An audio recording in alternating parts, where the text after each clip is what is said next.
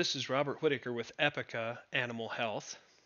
Today we're going to talk about some common cases that we see on a daily basis across all of our installed accounts in the United States, specifically speaking to general small animal practices, which makes up most of our install base, 70% of the install base with the Vimago CT system are small animal general practitioners. So dentistry is where we see the most scans taken in a small animal practice. It's the quickest and easiest scan. It takes about 30 seconds to get a full skull scanned by the Vimago. Normally, we're seeing anywhere from 15 to 20 scans per month coming out of a typical practice on dentistry. Some are doing way more. Depends on the volume of dentistry that they're doing. By far, it's faster than using mouth rads. But what we're going to do today is we're going to talk about all of the common scans that are done. We're going to talk about what the fee is that we would charge for that scan, and we're going to keep track of, on a monthly basis, what would this look like in terms of revenue. So this is a typical view that we can get from a dentistry scan. This view is actually not rendered automatically at the end of the scan. This is something that we manually have to do. It's called a panoramic view, but it's something that's available that can be shared with the client. It takes about 2 minutes to produce a panoramic view. After the scan is over, you would basically go to a workstation and do this. 3D dentistry, the whole 3D skull is actually produced with the scan automatically. So we get 3Ds. We can make movies of these 3Ds like this one here and share those with the client. Multiplanar view. This is all three of the planes that we can see the animal in. So this is an abscessed molar here. You can see this right here. And that's what we call the sagittal view. This is the dorsal view. This is what we call the axial view. CTs, conventional CTs, normally will capture in this axial plane, and that's it. But we can see all three of these planes with equal resolution with the Vimago. That's what makes it special. And this is the same patient that was just on the multiplanar view with the abscessed molar. And in 3D here, we can see the abscess plainly. If I go ahead and let that skull turn on around, and we pick up the other side, we can see that that molar is normal on that side, which is the right. We can see our label here, right. And then as we spin it on around here, the left side pops up, which is where our abscess is. So orthopedics is our next most common scan. That could be of elbows, shoulders, the spine, hips, knees. Of course, anything from a hit by a car could qualify for orthopedics as well. We see about, I would say, anywhere from 5 to a dozen scans a month in orthopedics, depending on the practice's volume of clients that bring in these types of patients with these types of issues. If you're a poke and go type practice where you're only doing vaccine and wellness, you may not see as many orthopedics as a practice that's doing everything and actually has a mobile surgeon that can come in and correct some of the things that are coming in your door, with TPLOs, for instance, on knees, or fragment removals on elbows, etc. We normally see about 4 scans per month in orthopedics for each associate veterinarian full-time. $600 fee is what we're scanning an orthopedic case for. Sometimes we use contrast in orthopedics, and sometimes there's no need to use contrast. But our first one that we'll look at here is going to be arthritic elbows with fragments. This is the MPR multiplanar view. And we can go through each of the elbows. These elbows were scanned bilaterally at the same time, no contrast. And it took about the same amount of time to scan these elbows as it would to scan a skull. The actual scan takes about 30 seconds. It takes about another 30 seconds or so to get the data rendered out into a data set. And then we get this view plus a 3D view. So it doesn't take much time to get elbows on the screen. And then this is what a 3D view would look like. Again, 3D is automatic. We don't have to do any extra work to get 3D on the screen. And the image quality is impeccable. We mentioned using contrast earlier. Stifles are a place where we can use contrast. As an interarticular injection of contrast agent, that would be a 1 to 10 ratio of Omnipaque to saline, injected into the joint space, and then we would flex the joint for about 30 seconds. We did both knees in this case, or this client did, and the contrast in the joint space tells the radiologist and the veterinarian and the surgeon where there may be problems with structures, soft tissue structures, such as the meniscus or a cruciate or the cruciates, etc. Myelitis in the spine, as well as intervertebral disc disease, as well as, any kind of ailments with the spine can be identified. The spine is another place where you can use contrast sometimes, but not all the time. In this case, contrast really wasn't needed because this is just a degenerative disease in the vertebra where you could see these holes popping up in the vertebra here.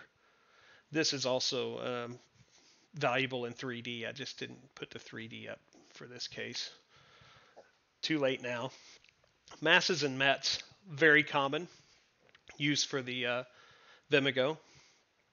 About the same as orthopedics, but I think we'll see more masses and METs across the board no matter what kind of practice that you're running in the small animal world. We got a lot of veterinarians that are sending us Vimago users that are sending Peregrine radiology. A lot of cases with masses and METs in the thorax and the abdomen. Again, 4 scans per month per associate DVM. That's about a $600 fee. IV contrast is required on all of these. Do we include contrast at that $600 fee? No, we're going to charge for the contrast separately because contrast intravenously is dosage dependent. When we charge for it, smaller animals such as a Chihuahua aren't going to take near as much contrast as, say, a Labrador Retriever would. So we charge that fee based on dosage. So our first case here, we'll look at a multiplanar view of some pulmonary METs here in the lungs and some mass, mediastinal mass. It's pretty gnarly. What we're going to do, I'm going to thicken this up here where we can actually use more stacks on top of one another to give us a better view of what's going on in the lungs, and that way we don't mistake something that's supposed to be there, this pulmonary, for something that's not supposed to be there, such as a mass. So it really brings out the detail in the masses that are in the lungs. This is, again, very common. Folks see a lot of respiratory animals that come in, and lung masses are fairly common, if not pneumonia or some other ailment having to do with the lungs. Kidneys, something else that can get masses, or the abdomen itself. So in this case, we're looking at a dorsal view of a pit bull abdomen with a kidney mass. And, of course, a gigantic spleen, which is probably from the anesthesia, but I don't know. It's a massive spleen, though, and a pretty gnarly mass there on the kidney. We've got that in 3D here too, so you can see what that looks like. Given that 3D is based on density, each color represents a different density. We know where these kidneys definitely have tissue that aren't the same density as the kidney tissue itself, so that's why these look to have blank spots. So both of these kidneys are absolutely diseased, without any question. And then we have a feline patient here with a mediastinal mass which pops in right here. This is a sagittal view only. And then, of course, back here, this is a gigantic mass in the abdomen. It's basically taking up a good half of the abdominal cavity. Only sagittal view here. But we can see this in all three views if we wanted to.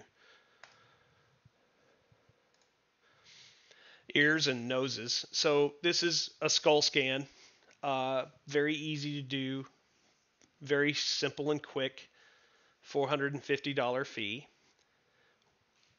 I'm being very conservative when I say 4 scans of these per month because we see more ears and noses coming through Peregrine Radiology from our Vimago clients than we do just about anything else. I would say that was one of our highest case counts is anything to do with the bulla or the nasal passages have been a very high case count at Peregrine, and right behind that it would be lungs and abdomen. Lungs and abdomen for masses. So 4 scans a month to be conservative. We're going to charge $450 for these, and we're going to use IV contrast because we want to be able to see anything that's contrast enhancing in the nasal passages or in the skull itself. And sometimes we'll see things in the brain that brain masses can pop out when we least expect them. You never know. It's not always a neurological case that can come in and prompt that. So it's about $1,800 a month for a practice, just in ear and nose scans at a minimum. And notice at the bottom of these slides here, I've been tallying this as we've gone, but we're up to about $7,600 each month here with ears and noses. So otitis externa, very common. I'm sure most of you general practitioners out there see quite a few OE cases. So this is a great way to give the pet owner a really good view of what's going on inside the animal in the ears. And then, of course, this is just the axial view. This is what we could typically get with just a conventional CT. Of course, this is a little better than that. But when we go to this dorsal view of the same patient, conventional CT can't do this. We can't see this kind of detail. This is scanned at 150 microns here. So we're getting very detailed resolution in this patient. Rhinitis. So this is just your everyday, mild rhinitis case here. One of I believe it's the left nasal passage. Has some rhinitis, has some infection in it. This can be treated, of course, with antibiotics, etc. So real basic case here of rhinitis, but when we get into something a little more sinister like a nasal foreign body or foreign material in the nasal passages, this is one of those cases where you can see this mineralized debris up here. The rhinitis is definitely there. We've got an infection, but we believe that this was caused, the radiologist believes this was caused by this mineralized foreign material that's up here. And we'll give you a 3D view of that too. Same patient. Got a 3D up. We'll just take away half of that skull and then rotate it. And then you can see that mineralized debris here as well. So very valuable information to give to the client. It's good to catch these things right up front with Vimago rather than, continually trying to treat these nasal issues over time and spending tons of money. You can, almost see right away what's going on. This animal actually had a flush months before and treatment, and nothing was working. And then they did a Vimago scan and they found out exactly what was going on and why.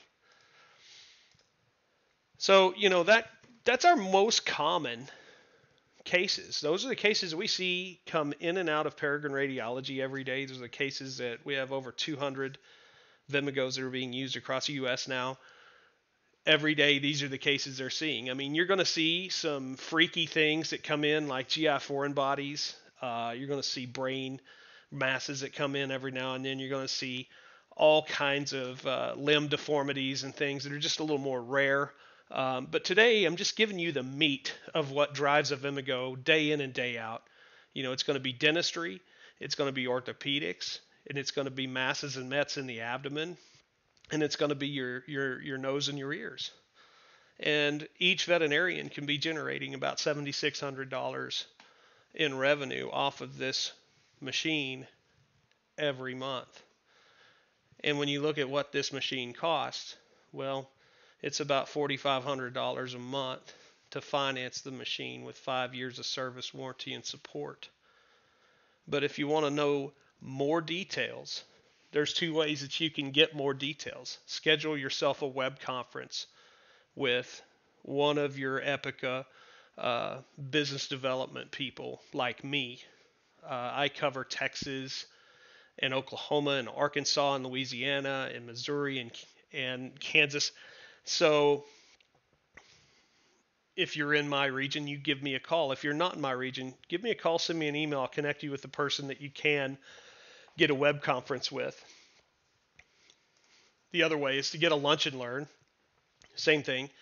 We're happy to come in and buy lunch for your team and present your team all the things that come with investing in a technology like Vimago. What's it take to put one of these systems in your practice, and what does that look like? What are some case studies that we can take you through? How does that affect things in terms of imaging the way you're doing it today with x-ray, with ultrasound? All of these details are going to be covered in a lunch and learn or a webinar. Again, contact me. I'll get you in touch with the right people. If you aren't in my region, I'll put you in touch with people that are in your region that can come to you and do a lunch and learn, or that can do a webinar for you. And you can always learn more at our website, epicaanimalhealth.com. Thank you so much for taking some time to watch this presentation today, and have a happy holidays and a happy new year.